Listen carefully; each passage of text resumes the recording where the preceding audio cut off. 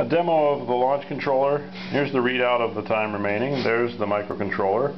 The yellow light indicates continuity of the igniter. The green light indicates power's on. The red light indicates you can push the launch button to effect a launch. This is the timer control button. This is a voltage regulator and a MOSFET switch. So we'll go ahead and apply power now. Put the 9-volt battery, plug the 9-volt battery in.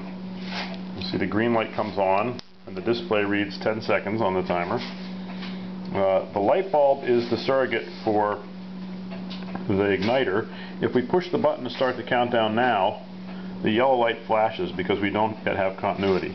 So if we plug in the igniter, we'll get continuity and the yellow light will come on, indicating that now we're able to start the countdown.